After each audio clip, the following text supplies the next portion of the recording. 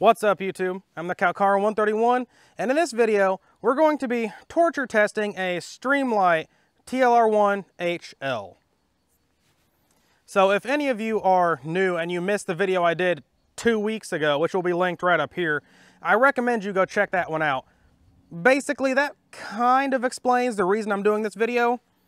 Basically, Lucas Botkin, CEO of T-Rex Arms, he took a cheap shot at Olight owners, and I wanted to do a torture test on a Olight PL Pro just to see how durable it is. If you want to see how well that one did, go watch the other video, please. It was a lot of fun.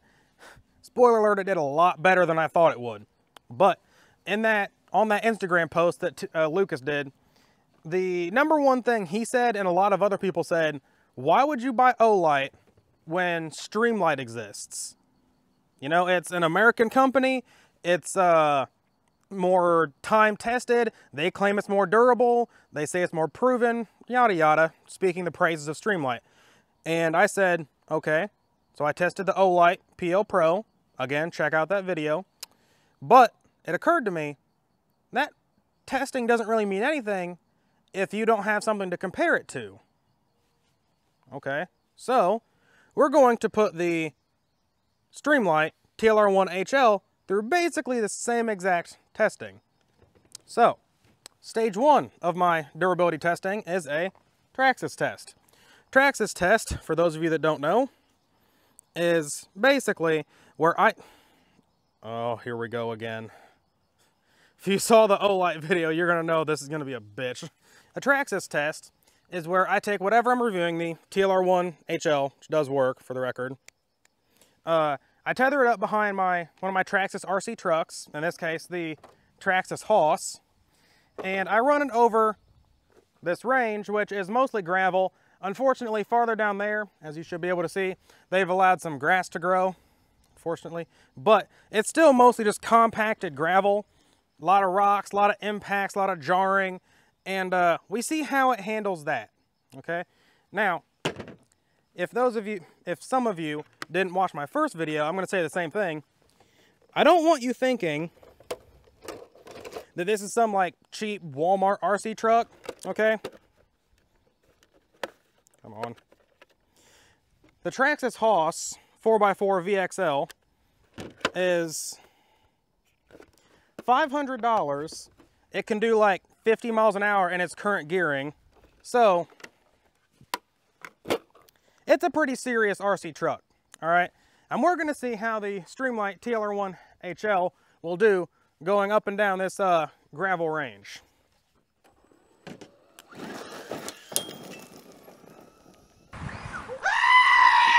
Oh! Oh no. Shit!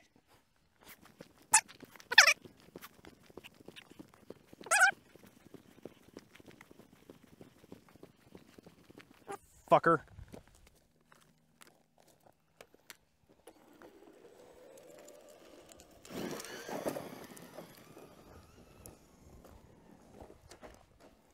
We're still good. It flipped, but don't worry about it.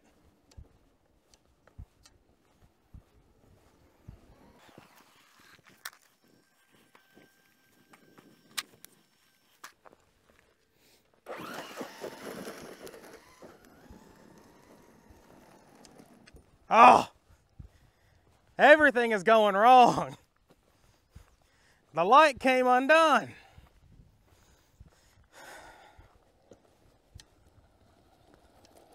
And one of my shocks broke.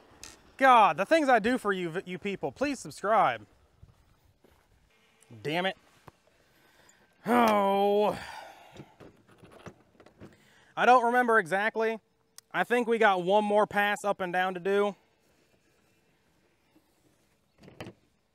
That's what I'm going to give it anyway. Oh, it came undone, that's why.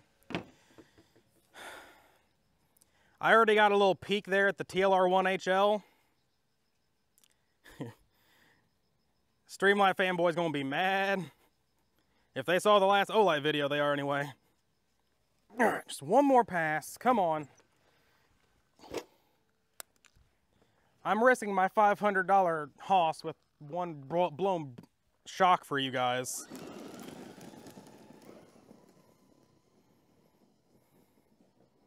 Oh, we're still good. And we lost the fucking light again.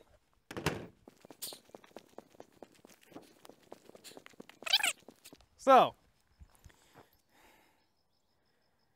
the light does still work, for the record. It's still functional. But if any of you saw the O-light test, you will know the O-light kind of held up better because it did not get a cracked lens. But to be totally fair, it does still work. All right, stage 2 for my durability testing is going to be, oh, hey, running it over with my Silverado. So, see how it does.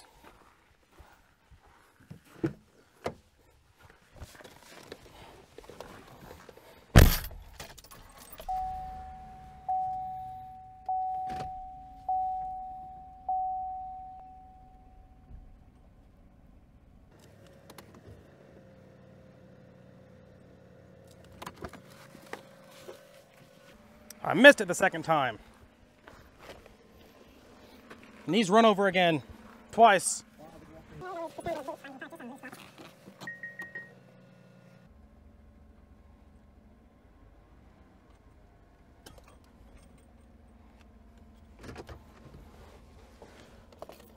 All right.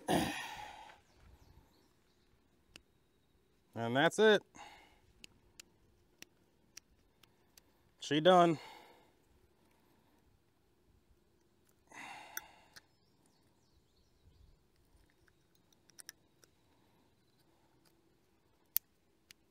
Oh, no, we're back. We're back. Had to pop it up, pop the battery cable off, or battery case off, but we're still good. We're still up. All right, we come to stage 3 of my durability testing, which is going to be drop testing. So, the TLR-1, we're still working. Man, would you stop doing that? We are still up. We're still working. So, that's good. Had a couple stumbles. Had a stumble here and there. The lens is cracked, but it's still there. And I had to pop the battery cover off and put it back on to make it work after I ran it over. But, it's unloaded. But, we're still up. Okay? Now, we're going to test drop testing. Normally, for drop testing, if it was like a weapon light or like a long gun light or a optic, I would just set the rifle on the ground and drop it. I don't think that would do much on a pistol. So we're going to forego that and go straight to roughly waist height drops. I'm about 5'8", so figure out how high that is.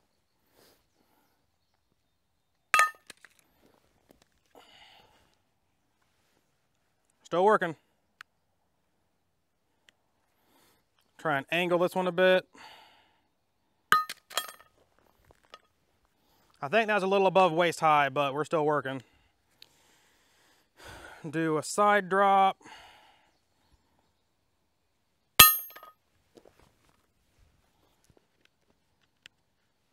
Still working. I think that was above waist high again, but shoulder height. Oh. Still working. Angled shoulder high.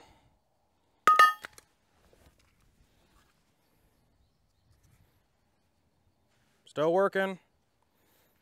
Side drop, shoulder high.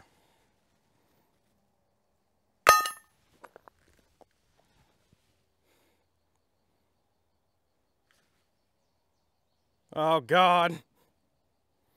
The things I do for you people, and I cracked my optic a little bit, but the Streamlight is still working. So, that is, those 3 stages, Traxxas test, running it over, and drop testing, comprise my basic durability testing. You know, I'm of the opinion, if it can survive all 3 of those and still work, it's probably durable enough. You know, I'm not trying to evaluate optics or weapon lights or gear to see if they're durable enough to survive SEAL Team 6. I'm a civilian, basically. So if it can survive those 3 stages, I think it should be more than durable enough for the use that any use I'm going to put it through, basically. And the Streamlight does still work. So did the O-Light. So we moved to some more drastic testing. If you watched the O-Light video, you're going to be familiar with this here divider wall between these 2 ranges. Even if you didn't watch the other video, you can probably extrapolate what's going to happen next. Let's see how the Streamlight TLR-1 HL does against a wall.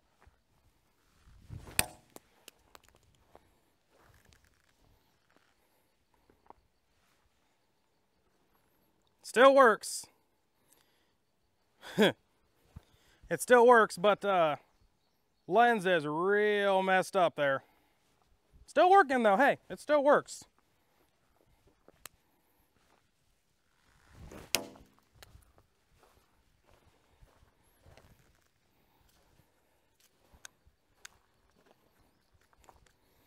Battery compartment kind of came undone. Snap her back in place, still going, still going. I forget if for the PL Pro light, the O-Light version of this test, you should have watched by now. I don't remember if I did 3 or 4 throws, but hey, it's Streamlight quality, so I'm going to do 4. That was only 2.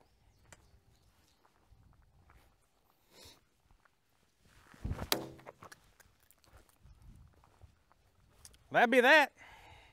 There was another part somewhere. That's a shotgun shell.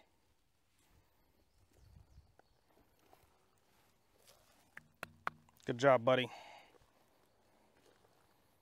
I don't know where the other part went. I'm missing a battery.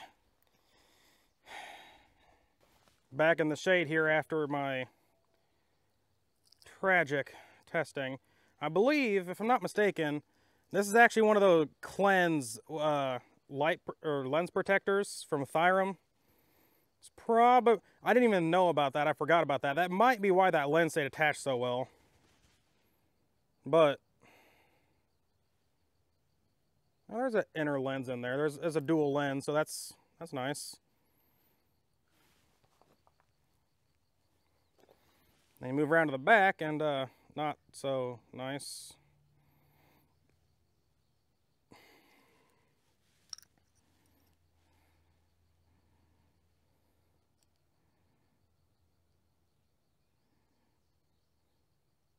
Maybe that's why it didn't do as well as it did. It's a Surefire battery and a Streamlight Weaponlight. Maybe they just didn't like each other. So I got to say, color me surprised.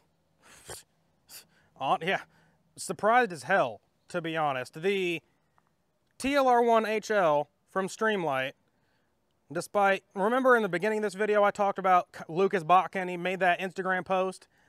Everyone was saying that you should never buy O-Light when you can buy Streamlight. It's more durable, it's more proven, it's American quality. In this one test, at least, this is not the end-all be-all, admittedly. The PL Pro, you can't mount it on a gun anymore, but it still works. The TLR-1 HL, not so much. So, this little battle of the budget lights, I guess you could say. People gonna be pissed. The O-Light PL Pro was very clearly the winner. I don't have any other way to describe it. I did essentially the exact same testing on both. The PL Pro works, the Streamlight TLR-1 HL does not. If you enjoyed the video, you found it entertaining or informative, give me a thumbs up. Really appreciate it. Tell me in the comments below what you thought of the Streamlight TLR-1 HL's turn to go through the gauntlet, as it were. Did you think it did you expect it to do better? Are you surprised it did this well? Are you a Streamlight fanboy and you're pissed off that I did this dirtier than the Olight, tell me in the comments below, please. But Streamlight clearly lost this one. I'm the Car 131, signing off.